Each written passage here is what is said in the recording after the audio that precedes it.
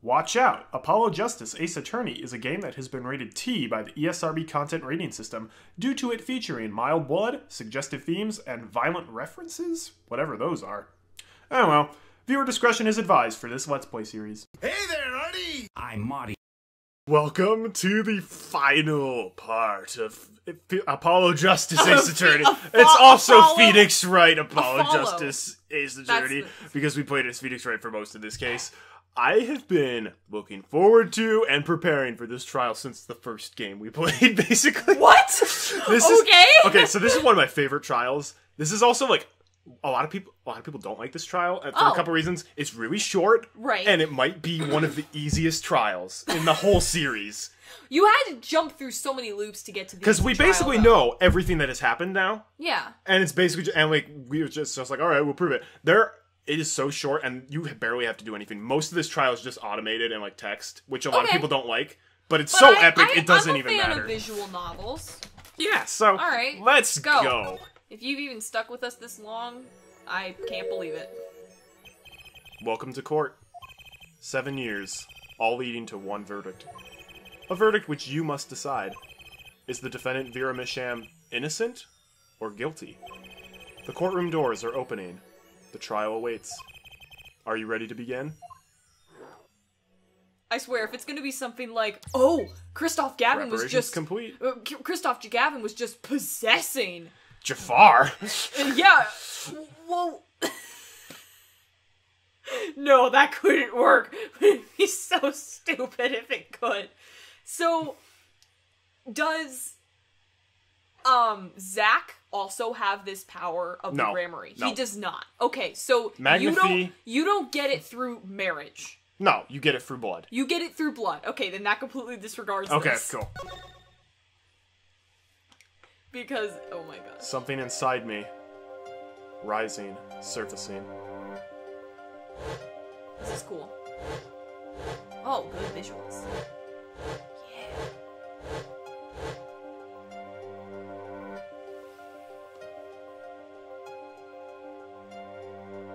Something important.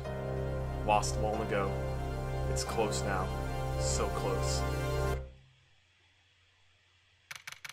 October 9th, 10 a.m., District Court, courtroom number 3. No defendant lobby. Court is now in session for the trial of Vera Misham. The defense is ready, Your Honor. Prosecution's ready to rock. Prosecutor Gavin, how is the defendant Vera Misham's condition? Acute atrylquinine poisoning, according to her physician. She could die at any time. Thus, her absence from the courtroom today. What? They can't put her on trial without her being here. It is unusual. They should wait for her to get better and do it then. It's so bureaucratic of them. Bureaucratic of them. That's being a little harsh. They can't delay the trial any longer, or they risk having no one left to try. A trial without a verdict can only cause grief. The records of this case and experience tell us this. He's thinking of DL6, I think. Apologies to the defendant, but the show must go on. Right. If Vera dies, the trial will be cancelled. I'm not going to let that happen! Mr. Wright told me everything that's been going on behind the curtains all these years. He just sat him down, okay. I'm going to get Vera her innocent verdict while there's still time. Wait, we didn't get to see the reaction of him finding out that they're siblings. I don't think Phoenix told them that. Oh, come on! Phoenix is terrible. Very well, your opening statement, Prosecutor Gavin. The prosecution's case is unchanged by recent events. Why did Vera Misham succumb to poison? Because she couldn't live with the guilt of what she'd done. Wow! But Vera was poisoned with atrylquinine! The exact same poison that took her father's life! What better confession could you ask for? She had it on hand. Being the killer, she would have had access to the poison. Significant since it's rather hard to come by. That is true. In other words, I see no need for further discussion. We could have had our verdict yesterday. Well, Mr. Justice, if you have no objections, I see no reason to postpone a verdict. What we need to worry about isn't the verdict, but the trial itself! The defense holds that Vera Misham is the victim, not the killer. If that's so, then you have to prove something. She was in court, giving her testimony before us.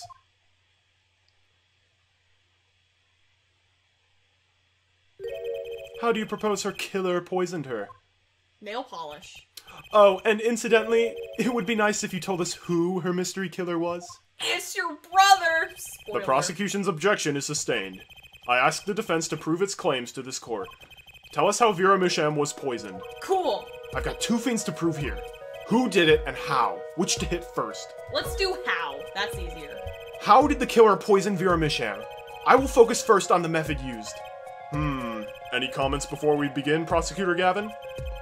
Not a bottle or container of the poison was found on the defendant's body. I see. So the vector of poisoning is unknown. Is the defense prepared to prove how the poison reached Vera Misham? Yeah. Yes, Your Honor. Very well. What method was used to poison Vera Misham? Nail polish. What's this? My, what a beautiful bottle. I'd like to give whoever designed that a hand. Is that nail polish? It's colorless. Something the matter? No, nothing. Nothing at all. It just so happens my brother's obsessed with painting his nails. So the killer put poison in this bottle and made her drink it? I would totally watch a reality show of the two of them living together where it's like, oh yes, I'm the prestigious attorney, and then... We had the exact same idea. Also, I think it's appropriate if we don't get the wrong stuff, really. Yeah. Because A, it's not that funny, and B, we know what we're doing. As Prosecutor Gavin has told us, this is nail polish. Nail polish? It's like paint for nails. Know any women with red nails? Oh, my wife has red nails. I see, so she's been painting them all this time. Let's recall yesterday's trial. Remember when Vera was testifying to the court? Court is now back in session. Vera seems pretty tense. She's practically chewing her fingernails clean off. I was right. You were. Oh, I'm so happy about that. Whenever Vera became nervous, she had a habit of biting her nails. Her nails? Oh my gosh. Ah! I bet Kristoff was like, the key to being, like, your secret lucky charm is to bite your nails. And then he gave her that nail polish. Or he noticed that she bit her nails and gave her the nail polish anyways. Sure. Prosecutor Gavin, when the prosecution had Vera examined, did they check her nails? Bailiff, have them check the defendant's nails at once. Mr. Justice? Sorry to bother you. I know you're poisoned, but can we check out your nails? No, she's unconscious. Oh, right, she's unconscious. Yes? Okay. Do you know who did this? Do you know who put poison in that nail polish? Yes. That bottle belongs to Vera Misham? Why do you ask? Know someone else who might have a bottle like this?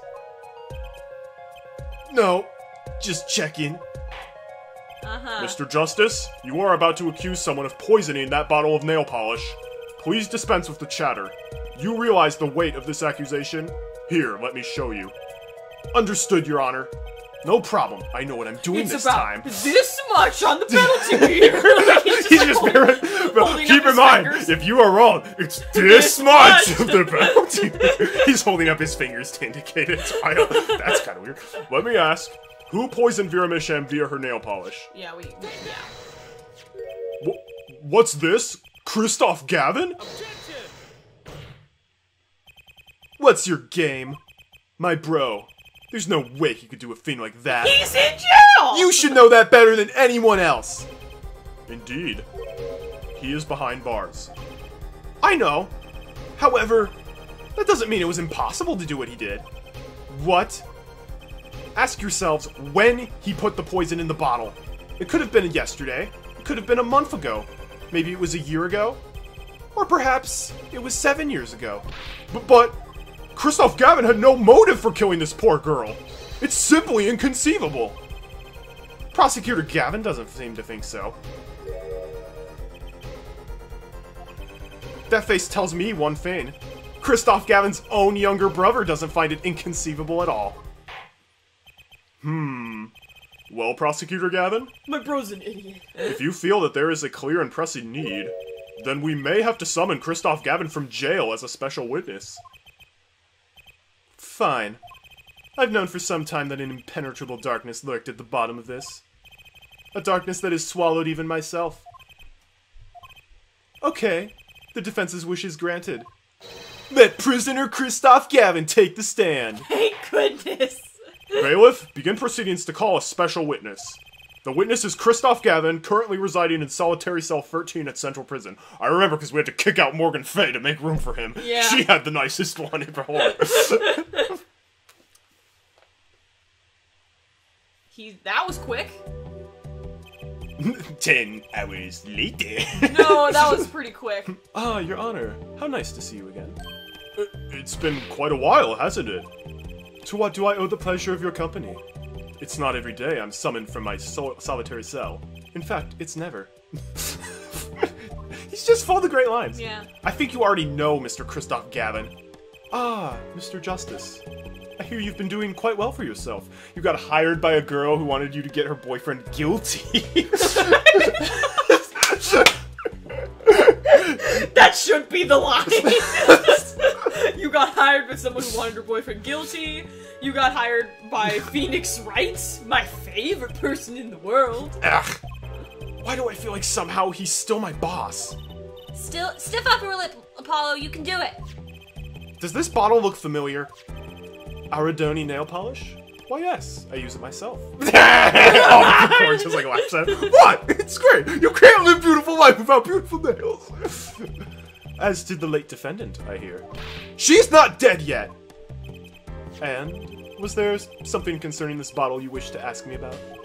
I admit I respect her for her taste in nail polish. Her taste, indeed. This nail polish was how Vera Misham was poisoned. Atroquinine, was it? You're well informed about the case, Mr. Gavin. I love that animation. Yeah, me so too. good. Even in solitary, much comes to my desk, and I have nothing to do but read. What's interesting is Gavin, like, yeah, he killed somebody, but he still seems to be very well respected in the legal community. It is really funny. Where, like, they're like, oh, let's give him the nice prison cell, let's give him the nice chair, let's send all these case stuff to him because he is smart. He's bored. Well, Clavier? Maybe you can explain this? You're being accused again. By him. Again. Ah, and you agree with this accusation, do you? Let's hold a proper trial, shall we? Christoph Gavin, your testimony, please. I'd be delighted. The charges against you are quite severe, Mr. Gavin, even though you're already in jail for killing somebody. Well, maybe you're executed. You are suspected of poisoning of the defendant, Vera Misham. Please testify on this matter to the court. Poisoning Vera. Would you believe me if I told you this was the only testimony in the entire trial? So what, the trial's like 30 minutes? It's pretty short. That's Also, really short. Oh, best opening line for a testimony ever. Okay. Owning the same nail polish does not a murderer make. Yeah, that's I pretty have good. been in solitary confinement for half a year. How could I poison her? Earlier. Her father died of the same poison, the meaning of which should be clear. The prosecution's case holds. She poisoned her father, then attempted to poison herself.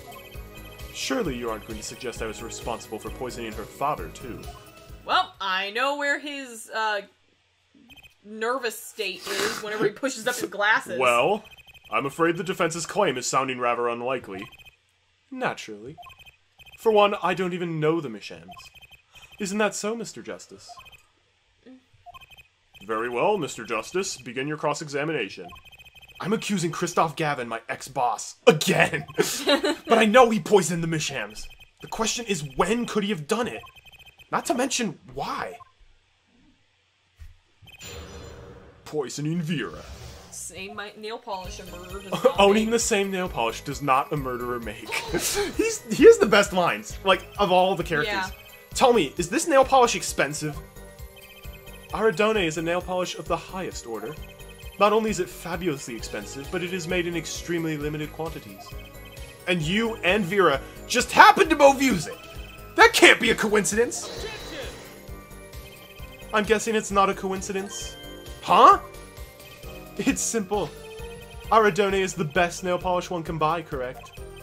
Then if one wanted the best nail polish, one would buy it. That makes sense. Why, it's a bit like my feelings towards Taco Bell. I mean, my brand name Cavalier. And my silk top hat. Are we all done showing off our refined tastes?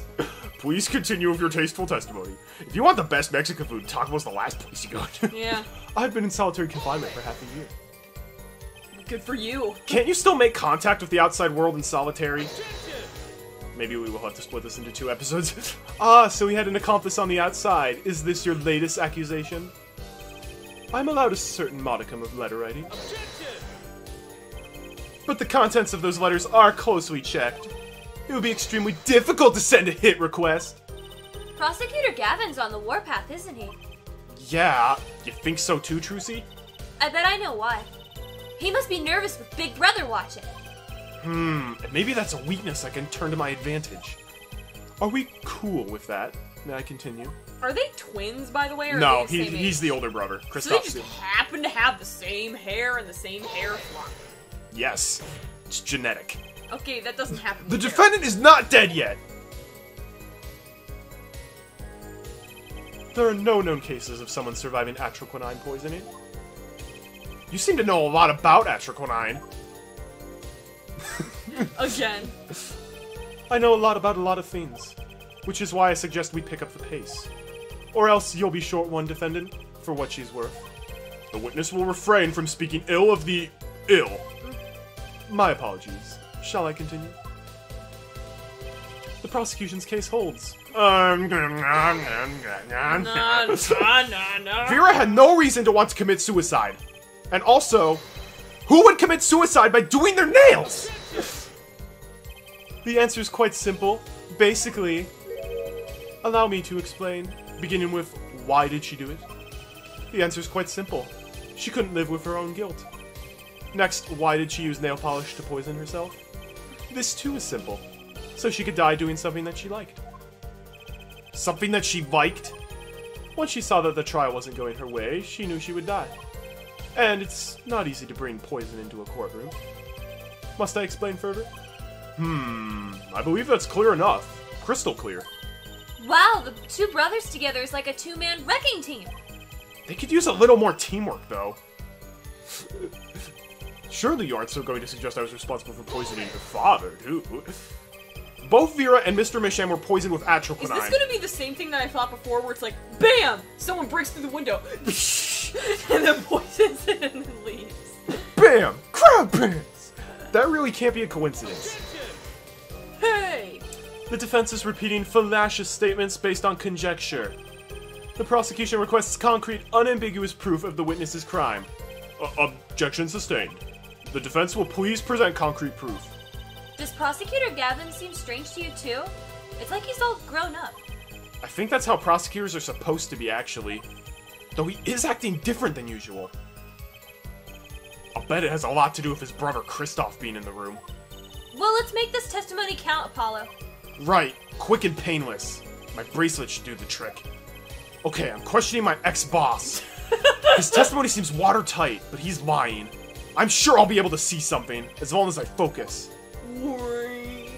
I also just realized that Oh, my wait, initial... no, I didn't want to press hold it, I wanted to press bracelet. Yeah. I just realized that my initial idea of, like, somebody breaks through the window is almost like the, hey! Riot! Riot! And then they just beat each other up. Let's see his beautiful face up close. His eyes are so slanted. Indeed. Sorry, you think it's the, It's the one where he's pressing his glasses. Okay. That's the only one. I want to see this tilted pose up Yeah, I close. do too. Because his mouth... He looks like Mr. Stewart. He up looks close. like Mr. Stewart. Nobody knows who Mr. Stewart is. Big fan of your mom. Big fan of your mom! That's gonna be our new vein. Yeah. Yeah, what's cool is you can kind of fast forward through it by doing perceive, cancel, perceive, cancel. That is cool. Good All thing right. we learned that right at the end. Alright. It's fine. This is like the easiest thing to perceive Yeah. in the Oh, whole wow. game. And also he's glaring at you behind those. Oh. That's kind of creepy. Ugh! One eye looks worse than the other. Yeah. What do you think it is?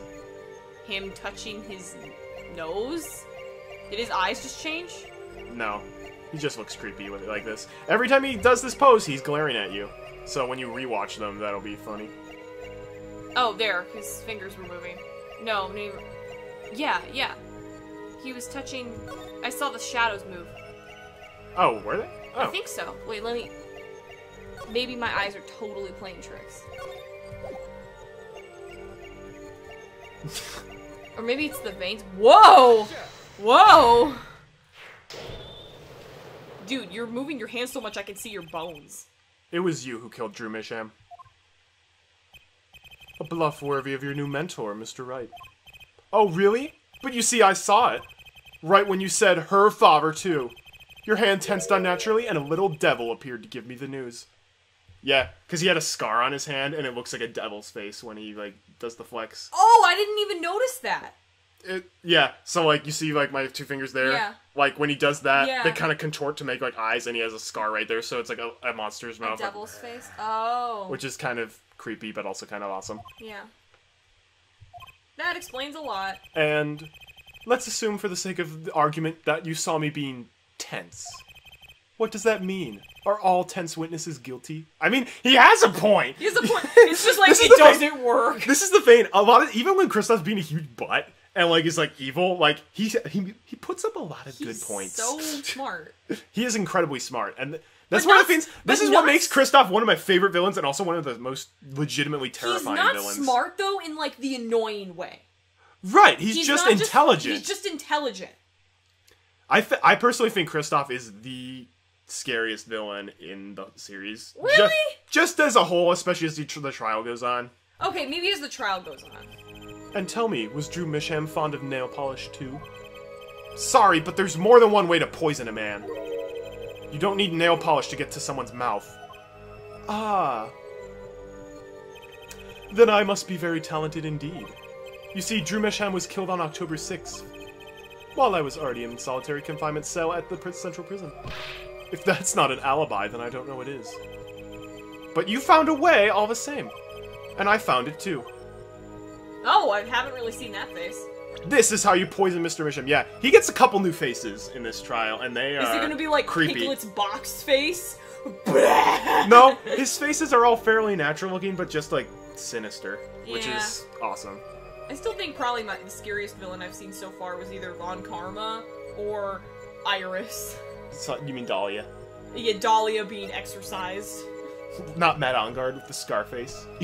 Oh, he was also pretty terrifying. Okay, Kristoff's a different kind of terrifying, Yeah. though. He's terrifying and just like, holy cow, someone like this could exist. And he's crazy smart, and it's really hard to convict him of anything, basically. Yeah. It's more the psychological. Yes. I'm sure this commemorative stamp requires no introduction. The night Mr. Misham died, he was seen writing a letter. Atroquinine was found on this stamp, Mr. Gavin. So am I to understand this stamp was the murder weapon? Yes, you are.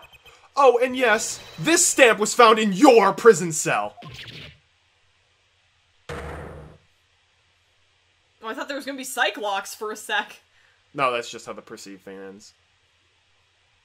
Nice cufflinks. Yeah, they're pretty good. That is all, Your Honor. Oh, he's fatter than I... How is he fatter after going to jail? I told you, Taco Bell is in the building. in jail? Order! Half the population would be in jail. Put poison on the back of that stamp? After Drew Misham was killed, someone paid a visit to the witness's cell. Phoenix Wright. Daddy? That's when he found the stamp. You made Drew Misham write you a letter. That's how you killed him. Literally, we would not have convicted Kristoff if he wasn't, like, in the bathroom. That is literally Phoenix was just camping, being like, Kristoff is gonna have to use the bathroom at some point in the day. I saw him chug the big Mountain Dew Baja Blast from Taco Bell earlier. Literally, that's the only reason we did this, was because we were able to sneak in. Oh, and you know what's sad? We don't get to hear the pursuit theme, I don't think, in this trial. Oh, whatever. What? My. You've upset my poor brother to the point of uselessness. Allow me to clarify this matter, Justice. All you need to do is recall witness Spark Brushell's testimony. How do you know it? He gets the case files, basically. Oh, okay. Well, that's the thing, see? After he put his letter in that envelope, Mr. Misham sat there searching his desk drawer for something. His desk drawer? Yes, a stamp. A so-called postage stamp, end quote. However, though, this dude must have gotten the files, what, like 10 minutes ago? Like, they had to summon him and then be like, He was reading them in the bathroom. Okay. In reality, that's just what he was doing. He was looking for a stamp. Ergo, he had no intention of using this stamp. What are you getting at? What I'm arriving at is that this commemorative stamp was in a frame. It was mere coincidence that he used it that night. That would seem to be the case. Or perhaps you mean to suggest that I can somehow manipulate coincidence? He does have a point. How would this witness know if the victim was going to use that stamp? Without that, he couldn't have planned the murder. What?! Really, Clavier? You should be seeing through these weak-spined bluffs by now. Poor Clavier. He's right, though. How could anyone have known Mr. Misham would use that stamp that night? Least of all, Christoph Gavin locked away in his cell. Well... It seems that the defense has run out of things to say. You assume he had something to say in the first place. I believe the defense's bluff has been called. The defense's bluff? I'm not sure I agree with you there, Christoph Clavier. Honestly, I wanted to believe you, but the defense wasn't trying to get away with a bluff. You were, Christoph! What are you saying? Prosecutor Gavin? I'm gonna become a defense attorney. Air Forehead, what was your accusation again? Huh? Oh, it was that... This poison stamp killed Drew Misham, yeah? To which my brother responded thusly. There was no way to know when Misham would use the stamp. Yes, that's right, which is why it couldn't have been planned. Tell me, it needs to be planned? Why? Why couldn't it have been a coincidence? The defense's case is simply that Drew Misham died by that stamp. That's all. Coincidence. Christoph, you tried to slip out from under his accusation by changing the subject. If that's not bluffing, what is it? What are you up to, Clavier? I could ask you the same question, Christoph. I silenced the defense with the fewest words possible. It's called efficiency. But Mr. Gavin, that's impermissible testimony. Very well. I shall take his claim head on then. Justice. What? You accuse me of Drew Misham's murder, yes? Then, allow me to ask you, what possible reason could I have to kill a painter? Apollo, motive! He's talking about a motive! Indeed. It's hard to see how an attorney could come to want to kill a painter. Now here's something. Why didn't he bring up the motive from the very beginning? Unless he was afraid it was a battle he might lose. So, what does it mean? It means there might be a weak spot. Maybe I have some evidence to prove a motive. A motive for murder? This is a vital, if not the most vital element in this case. Please consider this when making your statement. I'd say it's about this vital. See, my fingers, this vital. This much of your penalty bar you'll lose if you get it wrong. That's pretty vital. Well, Mr. Justice, I'm going through with this no matter what. Understood, Your Honor. I'd like to present evidence. Then let's see what you have for us. What reason did Christoph Gavin have for wanting to murder Drew Misham?